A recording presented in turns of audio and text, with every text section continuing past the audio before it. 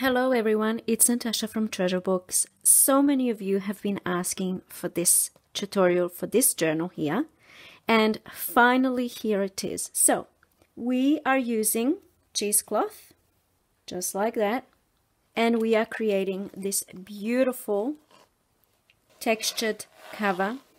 We will be doing everything step by step. We'll create this journal over here, and everything is done on video, so all of the steps. For this tutorial, I didn't write the step-by-step directions like I usually do, but I did have captions throughout the video listing the steps in order. And the reason why I've done it that way is because it's very straightforward. To do this is actually very straightforward, so it doesn't need extensive instructions. It's really easy. Anyone can do it, and I always say that in my videos because I believe that anyone can do it. Let's just get started, shall we? The first thing you need to do obviously is choose a cover that you're going to work with. I am using this cover and I need to sand it down. So you can see here in the reflection, this cover has a plasticky finish. It's very smooth plasticky finish. And in order to make sure that my cheesecloth sticks, I'm going to sand it down. So any cover that has that type of a smooth plasticky kind of feel, I would give it a little bit of a sand. A cover like this is completely fabric. I wouldn't sand this. I would just go ahead and glue right over the top. I don't need to completely remove the shine, but you know, I want to get a lot of it off. So I'm just using some type of a sandpaper. It doesn't really matter. You use what you've got. It can be a fine one. I mean, it will be better if it's got some grit to it. So you can see the sanding paper that I have. I don't know if that's an actual grading of paper. I'm not sure. But you can see it's very gritty and it's leaving scratches, which is fine. That is fine. And then I have the sanding block, which isn't as strong. And you can see this one is not leaving any scratches, but it is taking away that shine a little bit. So whatever you have will be fine. I might just quickly do the sides. And there we go.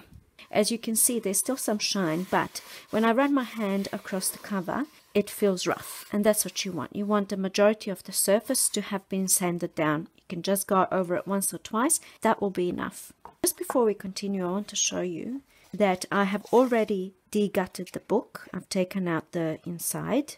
And usually I would leave this page to make it into some sort of a pocket like this on the journal. But because I will need to glue a little bit of this cheesecloth on the inside, I need to remove all of the pages, so I can't have anything there.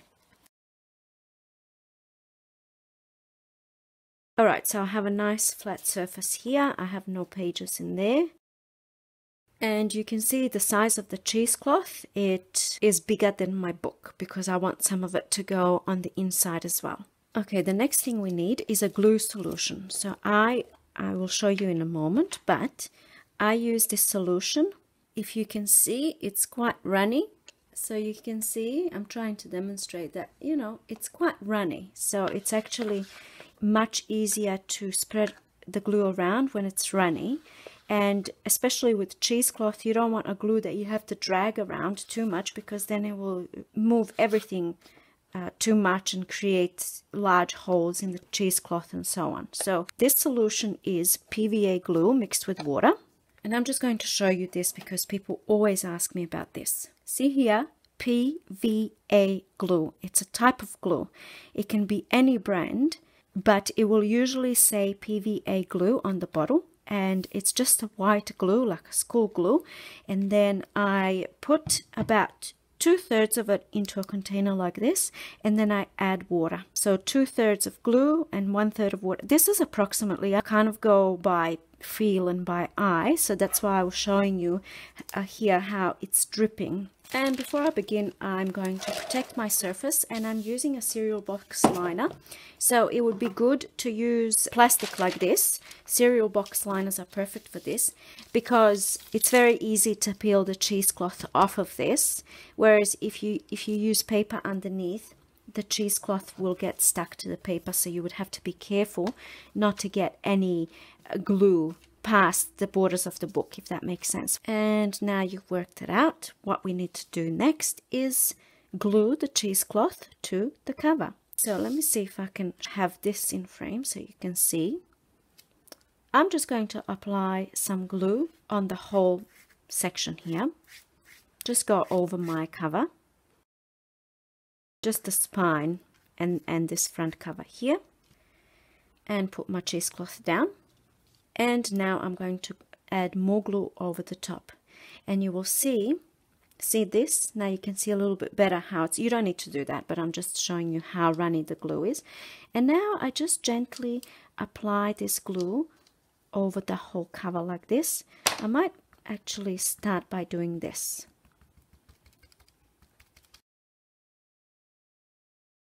This cheesecloth is not, you know, the best quality cheesecloth, so I have to be careful with it, otherwise it's going to start to tear too much. And now I'm just applying the glue all over like this with a gentle hand, kind of like you would if you were decoupaging napkins. And as soon as that cheesecloth is down, then it doesn't move around as much, and you can apply a little bit of pressure. I have to pay a particular attention to the creases here, so I want to make sure that my cheesecloth is glued into the creases, into that valley of the cover, right? Then I'm going to do the spine, and I'm going to do this valley here. I might need to go in from here and apply glue in there, because I didn't put any glue in there, and then go back to it. And that's okay, you know, when something like this happens, it's fine. You can remedy it. You just put it back down, go over it again. It's no big deal. Now I have to do this side, and I will apply glue, lifting it up again. There we go. And now I'm going to work in this crease properly. I might just kind of tap this into place, move it around a bit how I like it, and then add a bit more glue on top. I'm not being stingy with glue either. I really want to make sure that this is glued down really well. So you want to make sure that there's no lifting. See this area here? And see this area here? See how the cheesecloth is not sitting flush inside that fold? We don't want that. We want that cheesecloth to be really snug everywhere. So this one, you know, it's just a matter of maneuvering things around a little bit. I use my bone folder to push it down as much as I can. And then sometimes what will happen is when you push this side down, then this side will come up. And then if that's happening, if you push here and then this side is lifting up, then you need to get some more cheesecloth kind of from here. Then you push it down, you know, if that happens. That's why it's better to do it in two parts. You do this section first and then you add glue here so that doesn't happen. I think that's looking okay. I just want to, it feels like it's dry over here. And now I need to leave this to dry, and then we will do the next section. I just wanted to say, because I just thought of it now, you can, after the sanding, if you have gesso, you can apply gesso onto your cover first and then apply this. You can skip gesso altogether, or you can add a little bit of gesso after this is dry, which is what I think I'm going to do in this tutorial. But you don't have to use gesso at all. Here we go, gesso. Medium that prepares your work for paint and such, right? So I guess it would also might help this cheesecloth to glue better onto this shiny surface. I'm not entirely sure. I'm not an expert on these things, but in the past what I have done is I applied a little bit of gesso on top of my cheesecloth once it's dried. Okay, so now I'm going to leave this to dry, and then I'll come back and I'll show you how to wrap this around. Just getting rid of any excess glue. Okay, I'll be back. Okay, so that's all nice and dry. And now you'll see what I mean about the plastic. See how it's stuck here? And I can just easily peel it off. Let's have a closer look. I'm not sure if you can see, but see how this cheesecloth is going into those grooves? So that's what I want. Okay, so now we turn it over, and I'm just going to trim the excess of the cheesecloth. Okay, here we go. So I have left enough around so that I can wrap it around. Now, this is pretty glued down really well. You can see here. If I really try to tug on it, I am kind of tugging. It's not coming up, you see. But let's say this was lifting really easy. That's why it's important to wrap it all the way around like this. So then you don't have any chance of the cheesecloth ungluing from the book. So I get my glue out again, and maybe I'll start off here on this side. So I'll just apply glue there. So I'm also applying glue on the outside edge of my book cover, just like that. And I'm starting with the corners. I'm going to fold those corners in.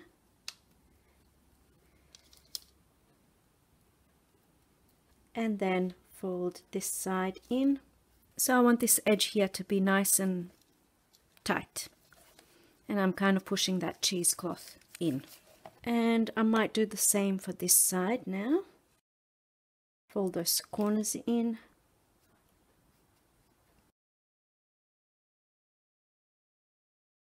And now the same here.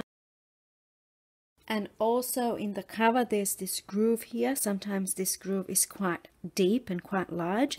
So I just play around with it and really make sure that my cheesecloth is flush on the inside. Kind of like what we did here in those grooves. You can see over here that cheesecloth is sticking up. So I'm just going to add a little bit of glue to kind of get that to, you know, stay down. Doesn't have to be perfect because this will be covered anyway. Okay, and there we go. So everything's looking nice and neat, and I'm going to let this dry and come back, and then we'll go on to the next step. Okay, that's all nice and dry. So we will come back to the inside cover a little bit later. Now let's go back to the outside cover. So for the next step, if you want to create this effect like these flowers here or this here, you will need modeling paste. Now this is quite inexpensive. This one was $11 Australian. If you don't have it, you can make your own. There's lots of DIY videos on YouTube. You just search DIY modeling paste or DIY texture paste, and you can make your own very cheaply using baby powder. If you wish, you can skip that step altogether and have your cover just look like this with nothing at the front, or maybe just a book plate at the front, but none of this sort of stuff. But if you want to create this, that's what we're going to do next. So like I said, you need your modeling paste, something to apply it with, and you need a stencil. I'm going to use this one, and that's the same one that I used in this journal, so I'm just going to stick with that one. And now I'm just going to position my stencil. And just to let you know as well, I have decided to completely skip over the gessoing part. I'm not going to add any gesso on this cover. If I was to add gesso, I would do it before doing the modeling paste, but I'm just going straight to modeling paste. I have to make sure that I'm keeping my stencil in place. I don't want it to move around, so I have to be quite careful here. So I'm just going to go very slowly.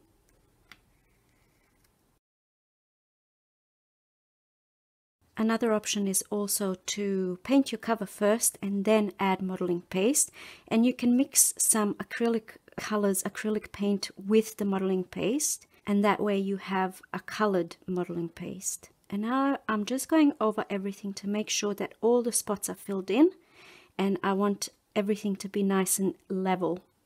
Okay, and here we go, moment of truth. I have to lift this up very carefully. There we go. I'm going to leave this to dry, and then once it's dry we will continue on to the next step. I'm going to get any excess modeling paste off of this and put it back in my jar, and then I'm going to simply wash this stencil with some water. Don't want to waste anything. Okay, now that that's all dry, our next step is painting. So I am going to use two colors, brown and gold. The brown one will be my base, and then the gold one I'm just going to play around and add accents over the top. You can choose any two colors or three color combinations, it's up to you. Just play around, but I'm going with gold and brown. So now what I need to do is I'm going to apply my base color, which is the brown, and just paint right over the top of everything. So I suspect because I didn't add gesso, this purple color will be coming through a little bit through the paint. It's okay. I mean, I'll see how it looks. I might like the combination of a little bit of purple peeking through and then some gold on top. We'll see. If I don't like it, I'm just going to add a second coat of my brown color. It's probably more pink than purple, but you know what I mean.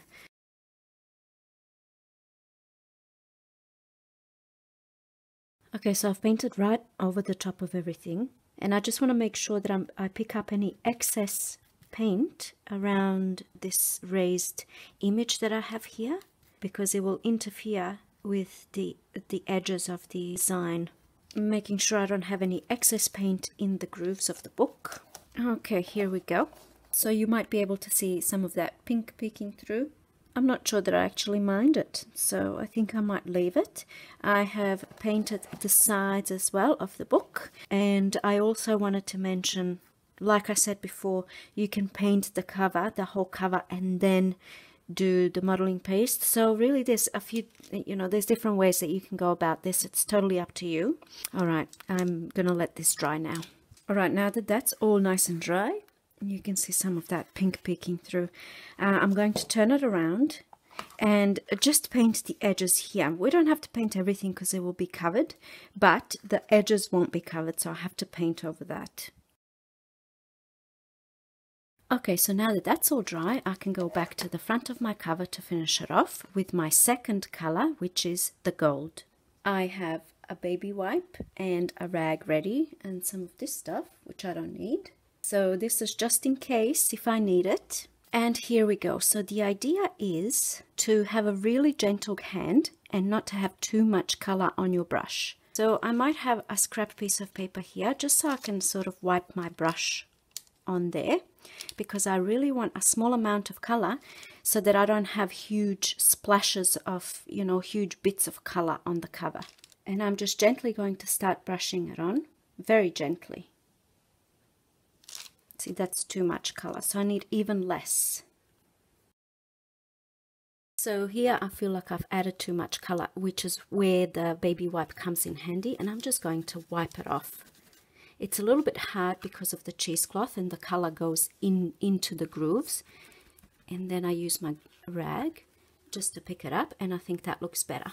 And now very gently I'm gonna go over my whole cover, and I might use different brush strokes so they don't all have to go up and down, so that I don't have those streaks. And I'm kind of amending as I go. I can notice some streaks here, so I can just go with pretty much almost no color on my brush, just to blend everything in nicely. And I think the edges of the cover can have a little bit more color.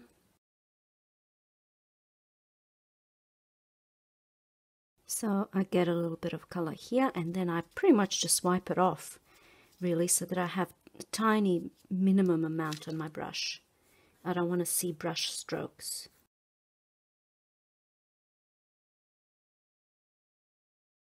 I'm applying a little bit more on the edges because why not? It looks quite cool.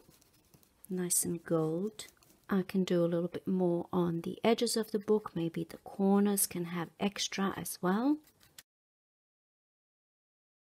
The idea is to gradually build up that color, because I guess you can always keep adding, but it's very, very hard to take away.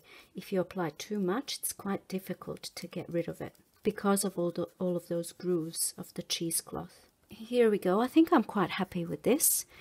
To the naked eye, I can't really see any brush strokes, but when I look on screen, I can see sort of here a little bit messy, so I can always just keep working at this spot to get rid of those brush strokes that might be visible. I'll just go every which way to blend that in, and I can leave it as it is, like this, with this design, because that looks quite good and it's still visible. Or what I've done with my other journals, like with this one for example, I painted over the flowers by hand. Or another way that you can do it is if you have something like this, Gilda's paste wax. Mine is very old and crumbly, and I've tried everything to bring it back to life, but I'm having a real hard time. You can, if you have this, you can just use this instead of the paint, and you can just go over with your finger, and it gives it a nicer, more even finish. But mine's not working. But I have found, if I spray just a little bit of, this is methylated spirits or any type of alcohol, if I just spray it in there, it softens it up a little bit, but not for long.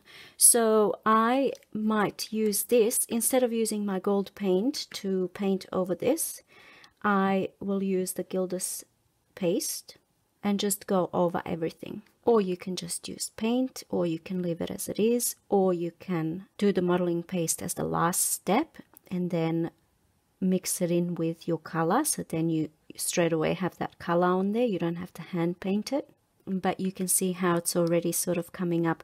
And I might finish this off screen. It doesn't take long. And here we go. So that was quite quick because the design is raised, so it doesn't take a long time. This took about 5 minutes to paint, and this is what it looks like. So I will let this dry and we will complete the cover, because I was only going to do this for the tutorial, but I assume you want to know how I finish off the inside and everything, so we will continue. Alright, here we go. So before I go on the inside of my journal, I want to finish off the cover completely. So I'm going to add my book plate. And this is what I'm going to do. I have a little bit of this pretty gold lace fabric that's going to go on there like that. And then I have a little scrap piece of paper, true scrap piece of paper, and I've just sewn around and inked around just for some extra effect that's going to go on there like that. Then I took another scrap piece of paper, you see, and I have the word journal there. And I actually used transfer letters, which is this thing, and this thing is probably 30 years old. That's how it looks and feels. And that's what I used, transfer letters. But you can just type the word, whatever word you want, you can just type it up and print it out. So okay, then I'm going to use this book plate, metal book plate, which is from eBay. And I'm going to secure everything with brads. So these brads are going to go through my cover, which is why I'm doing this step now. Okay, so first I want to make sure, I'm just going to use a tiny little bit of glue to glue this piece of paper on. And the only reason why I'm doing is just so that it doesn't move around, you know, as I'm placing this on the journal. Perfect. I'm going to put something underneath because I'll be poking holes and I don't want to damage my desk. So I'm just going to pop that down. And now I need to make sure that I have this where I want it. And now I'm going to use my pokey tool or awl, and I'm going to poke those holes. There's many different things that you can do for a book plate, you know. This is just what I'm choosing to do at this time. Now these brads that I have chosen to use, they're very wide, and I really need to make sure that these holes are big enough. So I know this looks scary, all this work on the cover, and then what seems like to be is I'm ruining it. I'm not ruining it obviously, but it's scary poking these holes in this cover that it took me ages to do. Well, it didn't take ages, but all the drying in between, you know, feels like it took ages. I need to make sure those holes are large enough for these humongous brads. So that's pretty cool. Even like, look at this. That looks cool. I mean, probably the placement's not that good, but if I had 4 brads in the corners, you know, pretty cool. And here's my book plate. And now I'm going to go through here. I think that looks okay. And then through here.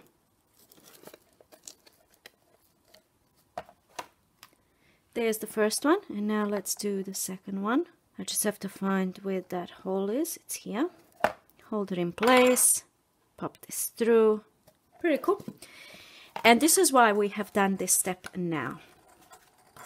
Open these brads, that's going to hold everything in place, and I want to make sure that they're down flat. So this is why we do this step now, because I want to hide these brads. However, in this journal that I was working on last night, you can see that book plate here. I have finished the inside cover and I forgot to put the brads on. I mean the book plate on. So I actually had to go through my finished inside cover. But I just want to show you when mistakes happen, this is what I'm going to do.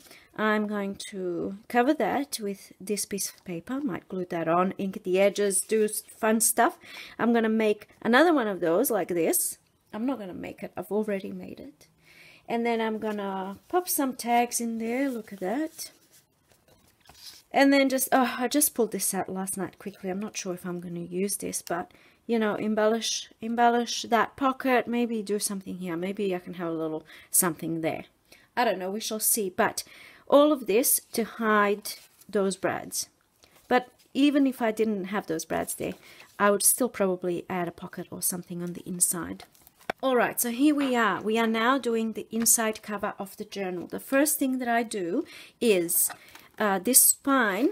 It's quite a sturdy spine, but if you like squish it down, it can be squished down. I always reinforce my spines. It's not always necessary, but what I do is, this is just some cardstock. You know, nothing fancy. You don't need to go and buy this particular thing. Backs of notepads and stuff like that have this sort of thicker type of a cardboard, and I use that for reinforcing my spine. So I cut it to size on the inside of my spine, and as you can see, I have painted both ends because then it's not going to be visible. And when you're testing for size, you know, you want to make sure that your cover can close. You don't want it too wide. You want it even a little bit smaller than the actual width of the cover, the spine, sorry, because then when you close it, you know, that space kind of fills up, if that makes sense. And then you have here, you might be able to see this reinforced spine. So this isn't going anywhere. Like, this is not going to bend. It's very sturdy spine. All right, I'm going to glue this in there. And then once you bind your journal, you're going to be binding through this and through this. That's another layer of securing it to the book, if that makes sense. And here we go.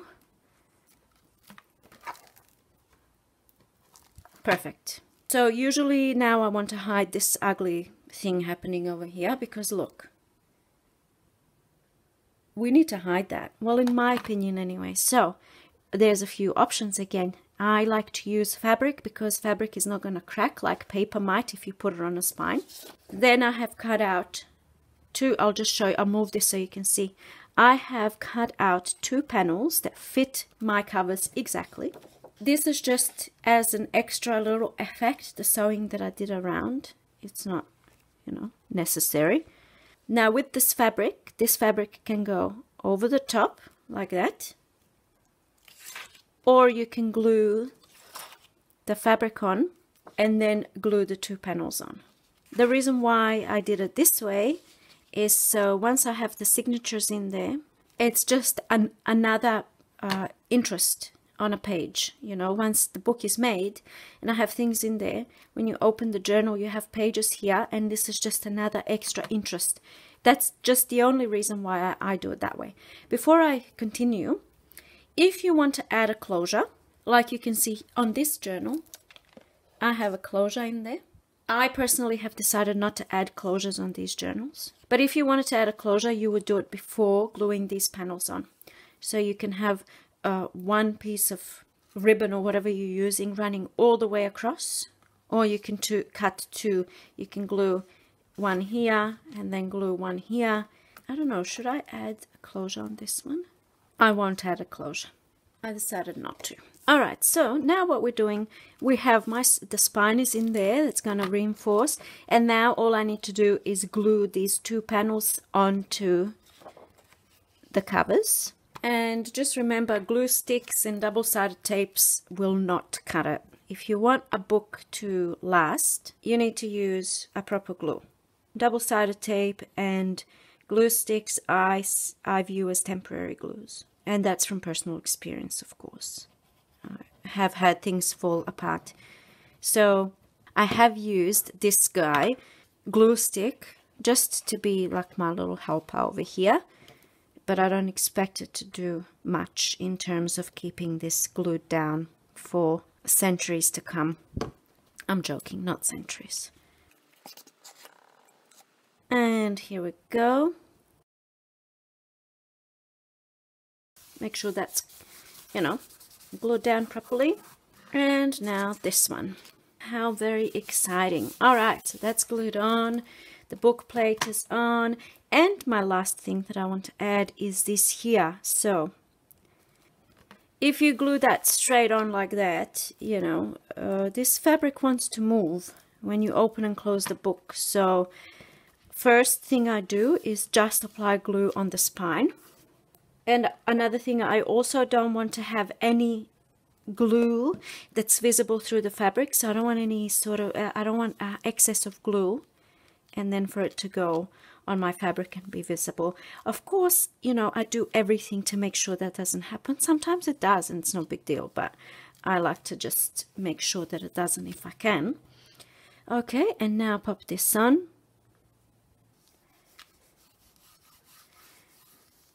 Perfect. And now what I like to do is apply glue inside the grooves here. And I'm going to use my horrendous cheapo brush. So I'm going to apply some glue. And then I'm going to use this brush to spread it around so that I don't have too much glue on one spot and then, you know, it's seeping through the fabric. It might happen. It's no big deal if it does. I try to avoid it if I can. Okay, so that glue is in there. And now I'm going to just do this. Push that in. And then do the same on the other side. I didn't always do it this way, but it's these little details that make a finished work special. I think the secret is to make something look like it's really difficult to do. And you know, people think I could never do that, but you can do it. Anyone can do it. It just takes patience, and it depends if you have that patience or not. See that? Okay, so now that that's done, I'm going to glue these sides down. And they don't actually have to be glued down completely. Like you can see here, I have left some breathing room in there. It doesn't have to be completely glued down. See here? I just glued a little bit there. So I'm going to do the same here. I'll apply some glue. Now, the reason why I'm not mentioning what glue I use is firstly because this glue is not available in the US. I get it here in Australia at Bunnings. You can use any glue. You can use this. I'll show you. I have used this glue in the past. It does take longer to dry. And the thing is, with this glue, one thing that I don't like is that it's very runny and it seeps through fabric quite quickly. So if I was to use that glue, I would really have to make sure that there's really not too much glue. Otherwise, it seeps through the fabric. And there we go. That is the inside cover. You can see when you close your journal. I didn't center that too well, but it doesn't matter. That doesn't matter because I will have a signature here. So that's fine. So now what I would actually do with this, because you can see here a little bit of lifting. I don't want any of that to lift. I'll show you this one. See how that it's completely glued down flush. That's because after I've done this process of gluing things down, I lay it under something heavy to make sure that that's glued down. So that's what I'm going to do with this one. And now this one here, my very first journal that prompted this tutorial because you guys asked for it. And you can see the differences in what I've done. I have a pocket here.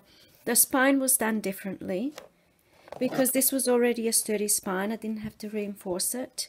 And I just painted the inside here and it still looks quite neat. So the way that you alter your book really depends on what kind of a state the book is in and what the spine looks like, and it's good to know all sorts of different things and different ways that you can go about making a journal. So I really hope that you enjoyed this video. I hope you found it informative and learned new things, new ways of doing things and making things. Let me know in the comments if you would like to see me continue working in this journal, because obviously I'm going to finish this journal. I need to make signatures, and I thought maybe if you guys want to see how I bind it and how I decorate it and embellish it and all that sort of stuff. So Let me know if you would like to see that. I can't promise it 100%, but I don't see why not. It would just be one video, so if you're interested, let me know. Thank you so much for watching, and I'll see you in my next video. Bye!